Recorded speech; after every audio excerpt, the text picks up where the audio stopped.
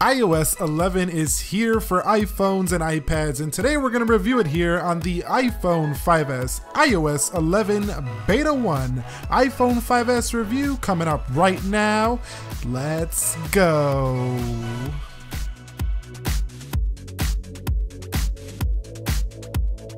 You guys requested it, here it is, the iPhone 5S iOS 11 Beta 1 Developer Edition review. So we're going to go in the settings here and show you that I do have the update ready to go here. Before I update, I am going to show you the storage that I currently have on the official iOS 10.3.2, but iOS 11 is going to bring quite a few changes. This is a major software release. Right now I have available 332 or 22.4 megabytes with 10.3.2 14F89 software here.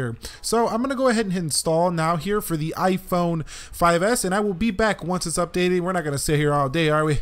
Waiting on verification of the update. Here we are, iOS 11 for the iPhone 5S, and I'm gonna go ahead and set this up, and you can see I do not do backups on my iPhone.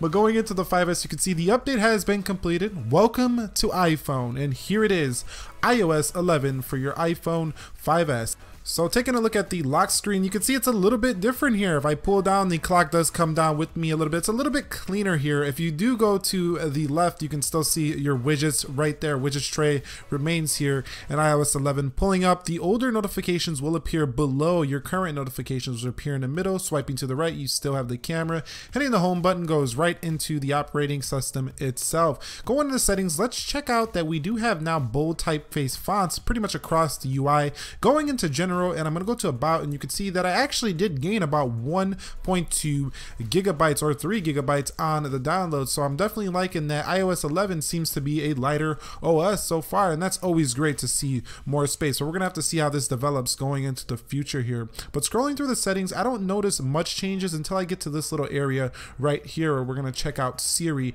and search. So you can see Siri and search looks a little bit different. Touch ID and passcode, SOS, those icons are just a little bit more visually pleasing. They are updated. It's not a huge deal. But going into wallpapers, there's not many new wallpapers. This is one you're seeing right here that I actually enabled for this video, and it looks like we actually lost a few wallpapers, if I'm going to be honest with you here. So wallpapers in dynamic mode, not anything new there. So that stays the same here for iOS 11. Now pulling it down, that is your new notification tray. It's pretty much the lock screen on your notification tray. So far it's kind of clean, but that's going to be up to your opinion whether you like that or not. And here is one of the famed features people have been talking about, hating on, loving, who knows, but you do have the new control center. And even on iPhone 5S, you get a little bit of a 3D touch looking effect here for the control center. Everything's in one place, so it's no longer 2 pages to get to your different controls here, and you could raise the volume. To me, it looks kind of like a controller or one of those TV apps with IR blasters on Android phones.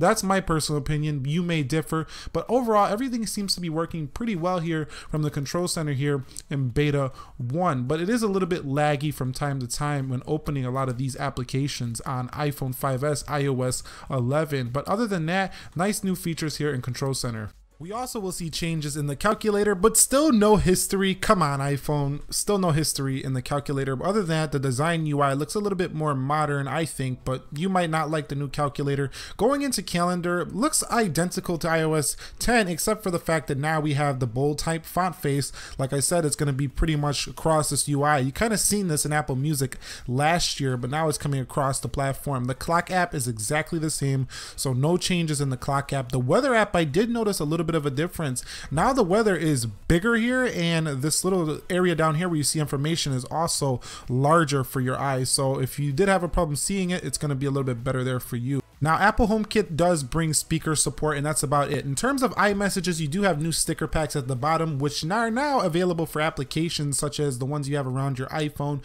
which is going to be nice. Also, Apple Pay will be included in this application now for Apple Pay person to person, like PayPal, straight from your iMessage and Apple services. So here's a look at the task switcher. It does look a little bit cleaner to me, but it's very laggy right now in Beta 1. So I would definitely not recommend downloading this software currently Here is something new though. You see that little blue file folder? We finally have a file folder here on the iPhone 5S. We've been wanting this for years on iPhones, and we always were looking at Android phones like, man, I wish I had that. Not going to Android, but I wish I had that file system. And here it is on Apple iPhone. This is also going to be very useful for iPad users, but you can see you do have it right here. We're going to have to see a little bit more about this going forward to see if this is a half-baked feature or if it's actually an in-depth, robust file system. But right now it's looking like a cloud storage file system so far, which is still okay. Here in the dialer app, we do have a different shade of numbers. Behind the numbers, you can see it's visually different. This also looks the same on the lock screen when you have your passcode in. That's going to look similar as well.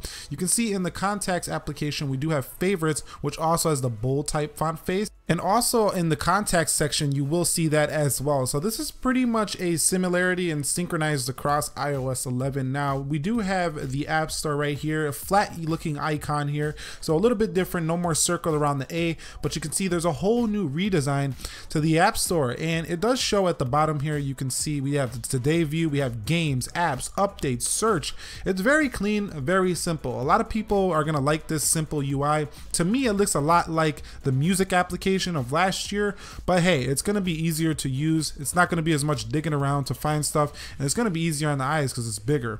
So here is the new Siri look and feel. So if we go ahead and hold down Siri, looks about the same when you're talking, but the Siri icon is a little bit different there at the bottom. You're going to see visual changes there as well for the 5S. Now Apple Music doesn't look any different in terms of its design elements. It actually already looked like this all year and kind of was a hint to what we were going to see in iOS, but you can now share curated playlists with your friends. So if you're not, with them, you could just be like, hey, this is the music I'm listening to on Apple Music. Also, I did notice that the battery icon is definitely different here in iOS 11. It looks a little bit more like what we find on the Apple MacBook. So pretty nice overall. Now in Apple Wallet, Apple Pay is going to be updated to where you can do pay person to person with your iPhone. So this is going to be really great for those of you who don't want to use PayPal, you want the secure Apple service. But I did notice in iOS 11, we still cannot move our icons where we want to put our icons. Come on, Apple.